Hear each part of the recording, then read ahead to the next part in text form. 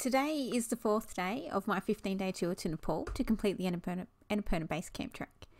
The day starts relatively early, and after a good breakfast, the tour company loads us trekkers and the porters and guide into a van and drives us to Nayapul for the commencement of the trek. The drive is around an hour and a half, and it is very bumpy as the roads are in the process of being fixed. Now, I get motion sick at the best of times, so you can imagine that I was extremely grateful to be out of the van, and it was not a moment too soon.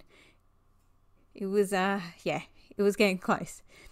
The porters, after we hop out of the van, the porters all organise the gear. We make a brief toilet stop, and then we are off. And it is all I can do not to skip down the road, as I'm so excited to be starting the trek. There are some stores here in Nayapul, which is handy if you've forgotten anything. But look, our group doesn't stop to look, as I think we're just all really eager to get going. So that mountain in the distance, we were able to see a winding path around it, but that wasn't our path. But you could see little people walking up the side of the mountain. So it's not long before we've walked through the town of Nayapul and we encounter our first suspension bridge. Everyone seemed a bit hesitant at first, but once we were on it, you realise how safe you feel and you don't worry after that. Our guide checks us into the registration office, and then we are off into the Annapurna Conservation Area. We are walking beside a river, and in no time, we happen to come across the bridge at Birathanti.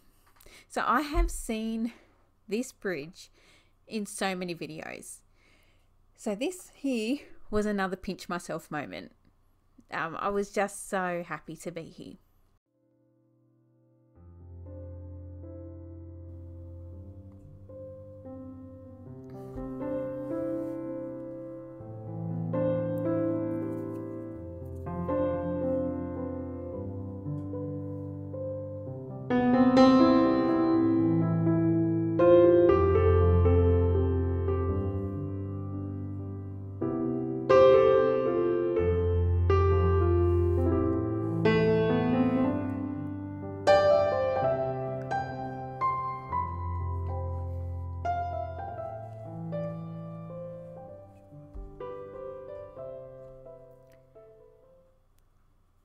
Today we are only trekking for about 4 hours, as we are only going as far as Tikhedhunga. After we leave Birathanti, the track isn't really a track, it is just basically a dirt road. It's not all bad though, as the scenery is really beautiful. The road goes up and down a little bit, and this will affectionately come to be known as the Nepali Flat, which is a little bit up, a little bit down. We walked past a group of people just up here. I didn't film it though, and they were butchering a buffalo.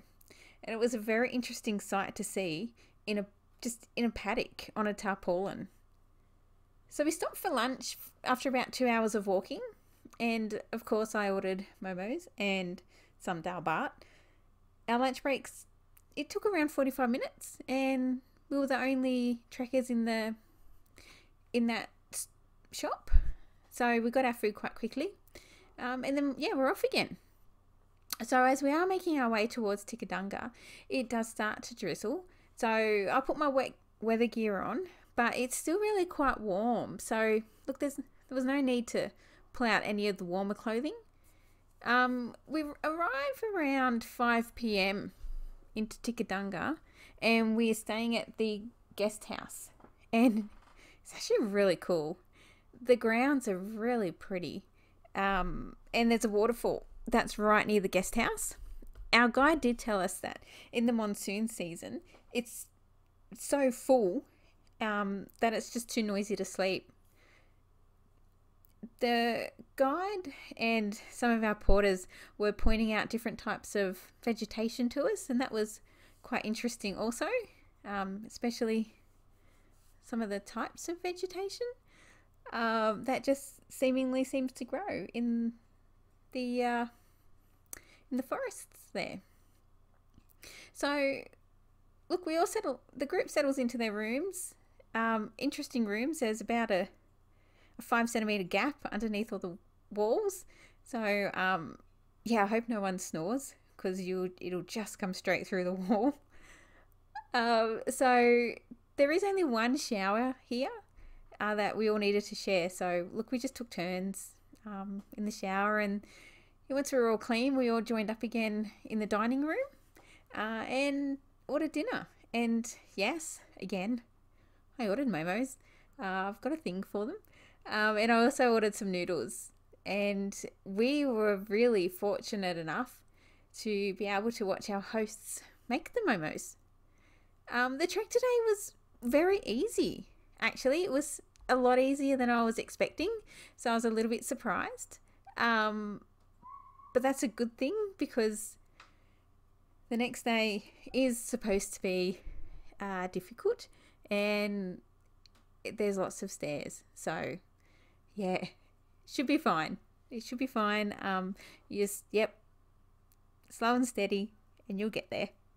And that's it for the first day of actual trekking.